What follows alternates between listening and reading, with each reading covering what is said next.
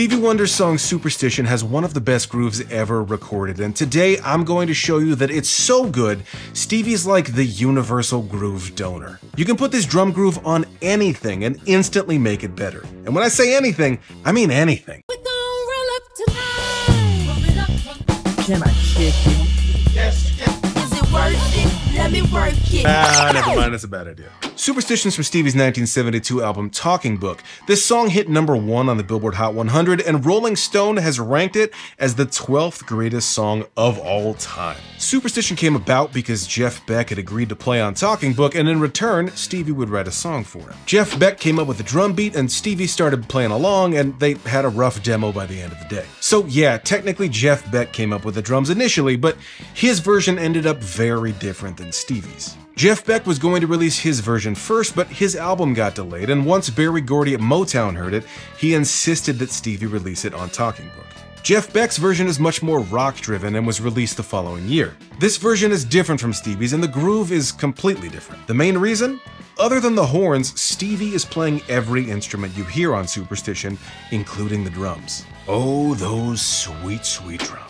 So here's the part of the video now where I go completely left field. You go, what? And then I try to make it into a metaphor and help explain what I'm trying to say about the song. Do you know what blood type you are? Stay with me, this will make sense in a moment. So there's a bunch of different blood types, A, B, and O. There are positive and negative versions of each, so that's a total of 8 blood types. Right now, you've got one of those blood types running through your veins. Without going too far into this, basically, if you're type A and you get in an accident or whatever and you need a transfusion, you can't receive type B blood. Your body would reject it, attack it, and it would just be really bad, okay? But fortunately, there's a little bit of crossover compatibility between blood types, and there's even one type, type O negative, that's the universal donor. Type O negative blood can be used in a transfusion of any other type of blood. It's the only blood type that can do this. And here comes the metaphor. Stevie Wonder's Superstition is like O negative blood. It's the universal groove donor. You can put it with just about anything, and it works. Now let's listen to this groove, figure out what makes it so good, and then we'll do some groove transfusions after that. Alright, so here's the drum groove. So the kick is mostly 4 on the floor, just a kick on every beat with a few embellishments here and there, and the snare is mostly just 2 and 4. There's a few fills here and there, but that's the main part of the groove. Kick on 1, 2, 3, 4, snare on 2 and 4. Very straightforward, very on the beat. Now the hi-hat, however, this is where the magic is. This is where the feel is. The hi-hat has this swung 16th note pattern that doesn't really repeat much, if at all. For that reason, it feels very human. On top of that, this song wasn't recorded to click, so the feel is all Stevie. The whole thing has this freedom to just sway this way or that way slightly and come back. It feels human. It feels organic. It feels like an amazing groove.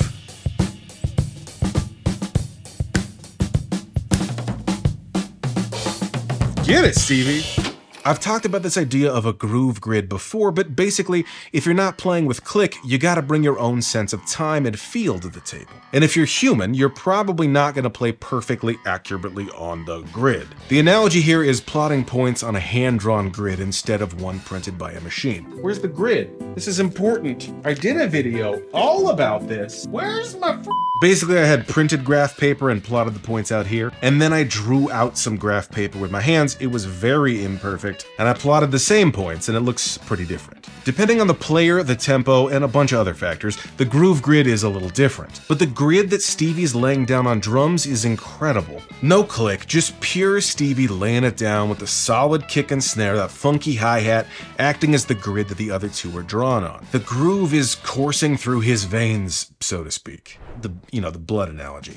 There are other elements to the song, but this drum groove is a huge reason why Superstition feels so good. That hi-hat especially. Even before the rest of the song kicks in, just with the drums, you can recognize the song. It's one of those rare, wholly unique grooves, even though it's so straightforward. Stevie's unique grid that he's making with that hi-hat is the life force behind this song. Remember how I said this song was the universal groove donor? If you're type A positive, then you can receive a blood transfusion from type A blood or type O negative, because that's that's the universal donor. So even if that's not what's originally in your veins, it'll work. It'll make you feel good. I mean, presumably, if you're in need of a blood transfusion, you're feeling pretty bad. This metaphor is getting kind of icky. Let's just keep moving. This song was released in the early 70s, so let's mix these drums with a song from every decade since. Doctor, it's time for a groove transfusion. All night long, all night, all night long, all night, Can I kick it? yes you can, Can I kick it? yes you can, Can I kick it? yes you can, Can I kick it? yes you can. Is it worth it? Let me work it. I put my thing down, flip it and reverse it. It's your primitive and when yet. It's your primitive and when yet. And I'm close to the stars. We're gonna roll up tonight. Roll it up, blackbird. Spaceship's fine. Unapologetic when we pull up tonight. Roll it up tonight. We getting pulled up tonight.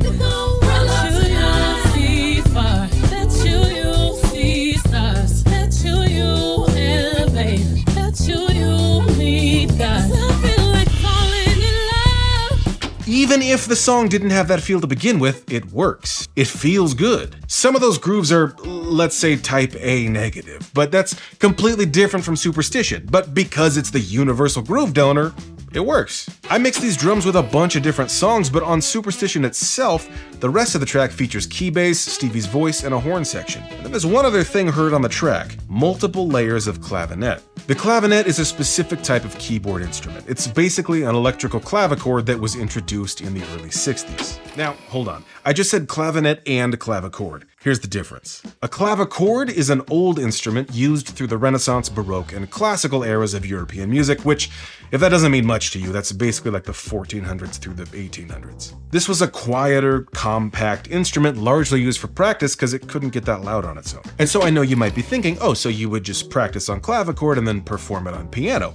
But the piano hadn't even been invented yet. That doesn't even come along till the 1700s. So while you might practice on the clavichord, you'd probably perform on a different keyboard instrument like the harpsichord. The mechanism that hits the string in a clavichord or harpsichord is different than in piano, and it's much more harsh sounding. It also doesn't have dynamic control, so the way to make it feel louder is just to play more notes. Why are we talking about harpsichords? Stay with me, there's an insane mashup coming. I can't promise that it's good, but I can promise that no one has done this before. Just one more step and then we'll get there. This era of music, European pre-piano, harpsichord-heavy music, has a few different main figures, but none bigger than Johann Sebastian Bach, who wrote a ton of music. If you've played in an orchestra, you've probably played a Brandenburg concerto. If you've formally studied the cello, you've probably played a Bach cello suite.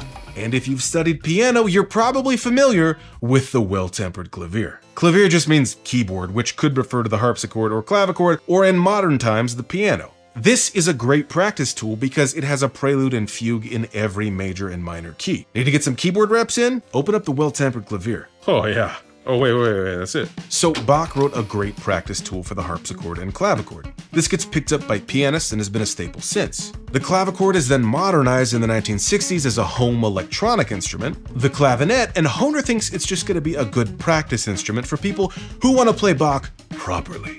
But then Stevie gets his hands on it and does this groove transfusion, injecting his soul, feel, and incredible groove grid into this instrument, adds his drums on top, and the result is the 12th greatest song of all time, Superstition.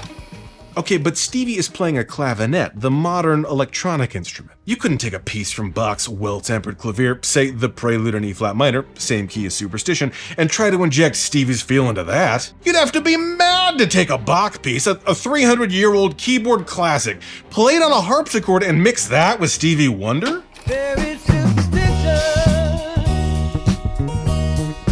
writings on the wall. There is superstition. Nah, never mind, that's a bad idea. If the first series of mashups were a groove transfusion with type A, this is a transfusion with type B. B's for Bach. And while no one asked for this, we did it and it worked. Mostly? Now, there is just one catch with type O negative blood. While it can donate to any other blood type and be fine, it can only receive other O negative blood. And I think the same can be said of Superstition. We put this Superstition drum groove on Lionel Richie, on Tribe, on Beyonce, and it all worked. On Superstition itself, Stevie is putting that groove with a modern equivalent of an old instrument that Bach loved, and we even put some Bach directly on those drums. But if we're gonna mash up Superstition, keep it recognizable as Superstition, keep the vocal, but change the underlying groove, that groove also has to be type O negative. It's gotta be from someone else who understands incredible feel, understands the subtleties that make a groove feel good. Someone equally soulful, equally funky, someone with impeccable taste. Someone like Very superstitious, writings on the wall. Very superstitious, letters about to fall. The 1970 James Brown song You Done It is an instrumental that was reworked as From the Love Side by Hank Ballard for the album James Brown's Funky People Volume 2 from 1988. James Brown understands groove. He understands feel. So when hip-hop producers in the late 80s were looking for great feeling drum breaks to sample and loop, he served them up Funky Drummer on a silver platter. But that's a whole other story for another video. Actually, that's in this video right here.